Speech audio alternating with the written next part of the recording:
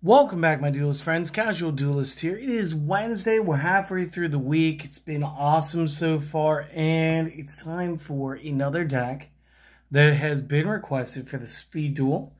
And I'm really glad because I finally get to use this skill. So we are going to be playing a Flame Swordsman deck today. In order to do that, we're using the newest Joey skill. Flip this over when you use this. We will be using Heart of the Warrior today. So this one's pretty awesome, and it led to a crazy deck build. So strap in for this one. Once per turn, you can discard a card, special summon a level 5 or lower warrior, non-effect, fusion monster card from your extra deck. This is treated as an entire fusion summon. So guys, if you want to bring it back, I don't remember if we have Fusion Reborn or Refusion or whatever the equip card was. But if we had that, you could totally just bring this guy back. You cannot conduct a normal or normal summon or a set the turn you activate this skill. But this is a once per turn skill, which means you guys are going to be playing a lot of Flame Swordsman. So, monsters in the main deck. I got 3. What do I got? I got everybody else's other favorite Joey card, Gearfried the Iron Knight. So, little backstory here.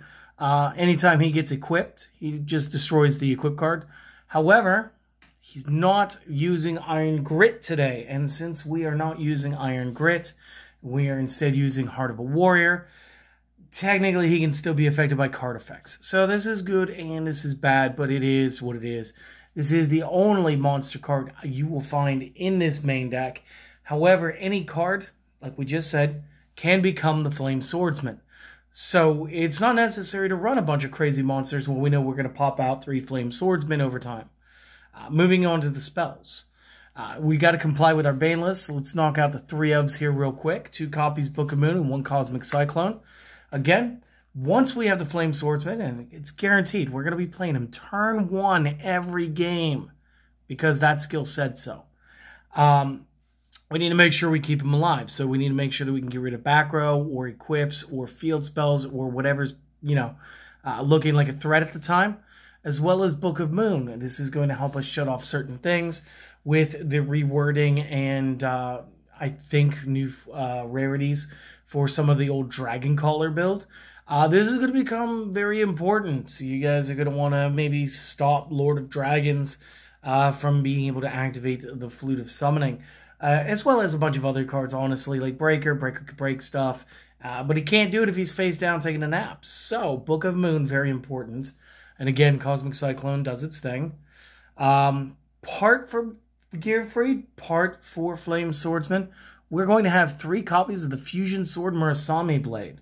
Now, this does equip only to warriors. Good thing they are both warriors. It gains 800 attack. Now, while equipped to a monster, it cannot be destroyed by card effects. So, if we go back to Gearfried's effect, this sword says, no, Gearfried can totally use me. So now Gearfried can strike out being stronger than a Dark Magician. It'll be hitting the 2600 range. That'll put him just within range of being able to be a 4-star version of the Buster Blader. And again, when we give this to the Flame Swordsman, again, 2600. They are equal stats. But it's just good. This is wholesome. It's a great card that can go to either of our 2 characters and be wielded with the same efficiency. Now, for a little more love to the Flame Swordsman, 3 copies of Fusion Weapon. Because, again, you guys got to remember, Joey, he's a warrior. He's just going to fight. And this really, harkens back to old school Joey. Plus, that's Dark Flare Knight on the card, which makes you definitely want to play it for Flame Swordsman. You equip this only to a level 6 or lower fusion monster card. It will gain 1,500 attack and defense points. That will put our boy at 33 by 31 when equipped with a fusion weapon. And again, these stack, so you can give him 2 of them. He'll be up to 4,800. It'd be crazy. It'd be crazy not to play it. Again, the back row might have some more hate for us. So let's also slip in a double Night Beam until Konami decides that this is on the same tier as the Cosmic Cyclone. And then we'll move to the traps. Now, with the traps, I had a little bit of fun. I wanted to keep the whole equipment theme going. And since Gearfried's here, let's talk Blast with Chain. So, again, I get it. This is like a combination move. But when this one is face up, is equipped, and it gets destroyed by a card effect, I get to target a card on the field and destroy said card. This means that Gearfried gets to spot check the opponent's side of the field for us. If given to the Flame Swordsman, it will give a 500 power bonus, immediately taking him up to 23 on base. And again, remember, any card in the deck can be discarded for Heart of the Warrior. And Heart of the Warrior is once a turn, every turn, until you run out of cards in your extra deck that are eligible. Which means to say Carbanola Warriors and or Guilty, which actually beats well, I guess it does beat Gearfried, but beats Flame Swordsman only by 50 points of value. So if you are just more strict about playing the best option, I guess right now you want to play Guilty, but like thematically, Flame Swordsman's so much cooler. We are also going to be playing a one of, and it's just because I couldn't figure out what I wanted to put here. One of Kunai with Chain. I was actually toying with the idea of turning this into Dahlgren. Just this way we had a Kaiju in the main deck. I don't always put a Kaiju in, but when I do, I make sure that we can get rid of it. And again, there's a lot of ways that we could just overpower and mollywomp it. So it's just a matter of do we want to take off a bad thing, or do these Blast with Chains kind of make the Dahlgren feel redundant? So if you guys want to play with Dahlgren, the Flame Mad Kaiju, you can absolutely swap out the Kunai.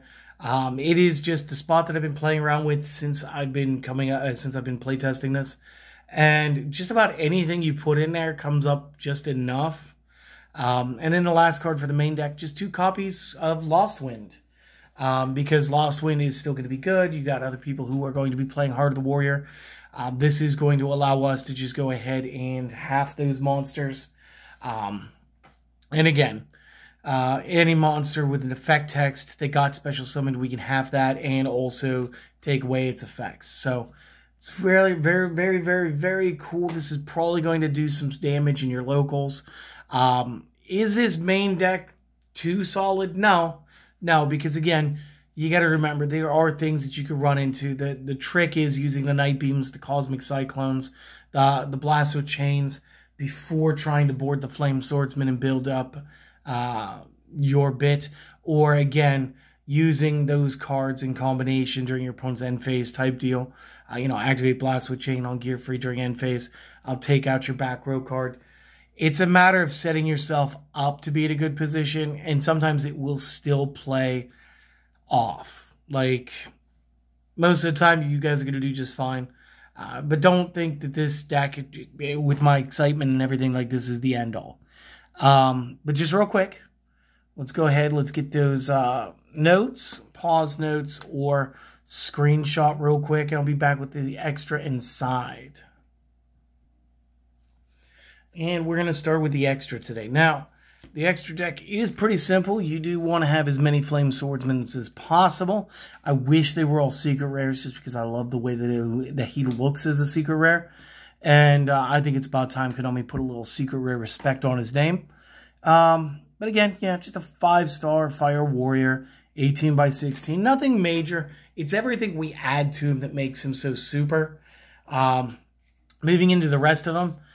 We are going to still contain our Blue Eyes, our Destiny and Dragoon, and our Restrict. Now, again, maybe you guys have been buying the box sets, so maybe you don't have the Blue Eyes yet. Cyber End Dragon works really good here, so does Master of Oz. You need a very powerful card. You need one that just has some targeted destruction, and you need like the ultimate reversal. That's all that is. So, going into the side deck. The side deck is also very basic. I think this is the same one we used on our last build. I do have my 3rd Lost Wind in here, just in case it's like a hero deck that you're playing up against. Double Mind Crush, because there's so many decks that are telegraphing what cards they're going for right now.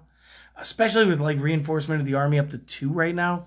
It's very easy to call into what they have to show you that they picked. I mean, to be honest. 2 copies Waking the Dragon. And again, I feel like in this deck, since half of the extra deck is very important and we already have a main way into it, this could even drop to 1. And you could also put that Dahlgren here into the side deck if that's what you guys want.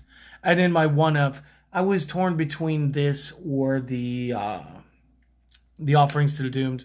Instead, I just went with Zoma the Spirit. I figured there was enough, hit pick troubles that if our opponent played Jinzo between the Books of Moon and everything else, we were just going to be able to off-board Jinzo real quick. And that's another thing that we can actually play out of if I go back to this.